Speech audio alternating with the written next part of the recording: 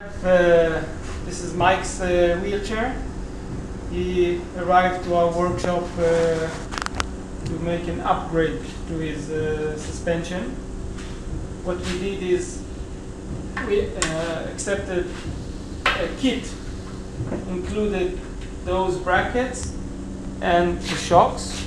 We replaced the brackets and mounted the shocks, cut the unnecessary brackets, two brackets that were here, the aluminum brackets, and to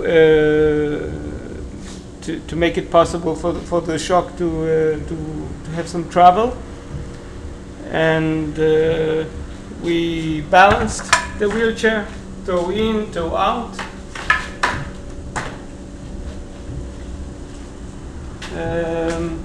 We put originally 50 psi pressure inside the shock.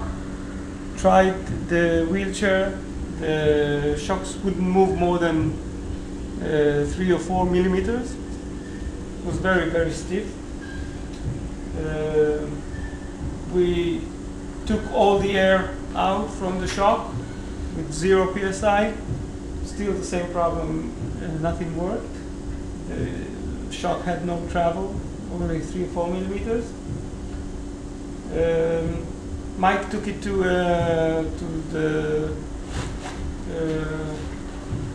this, what's the name, X-Fusion dealer in Israel. He did some work inside the shocks. I don't know what exactly he did, but when we received the wheelchair back after he was at his workshop, one shock was shorter than the other, about 5 millimeters shorter. I pumped, increased the air pressure in the shock, increased it to 100 psi, and the shock opened. Both shocks opened all the way. And now there is 150 psi air pressure inside them. We'll take a try and see if the shock works.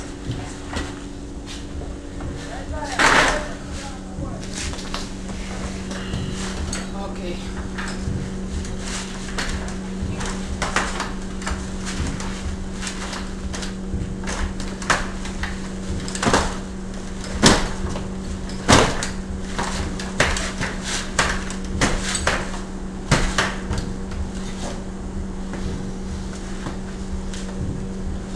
Now you can see in this side the rubber didn't move at all.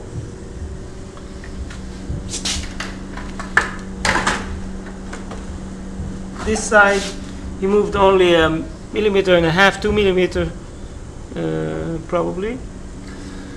Now we'll try to reduce the air pressure to 50 psi. 30.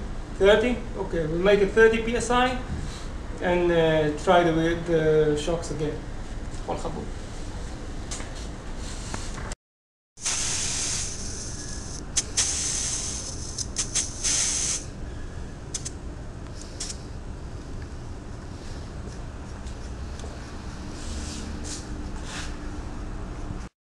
We'll take the rubbers, the O-rings down here and here, just to see how much it traveled, and make the same test again.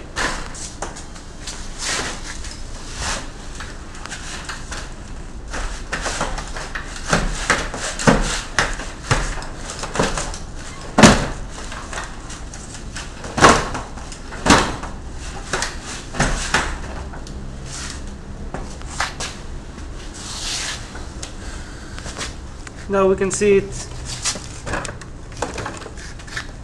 You can see here about 2 millimeter Same movement, same thing.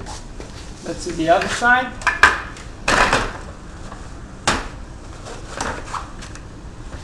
Well, here we have some more travel, about 8 millimeters.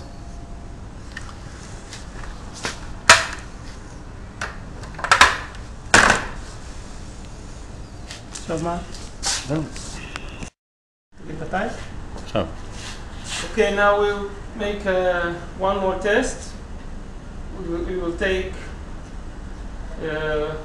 all pressure out.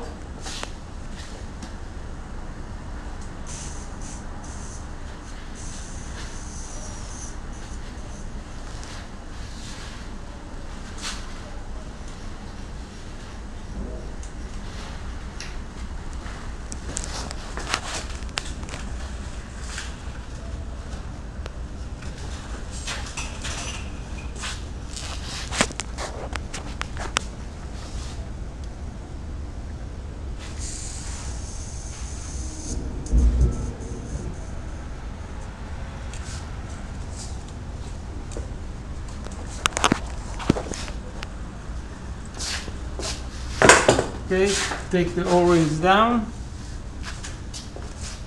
and try it one more time.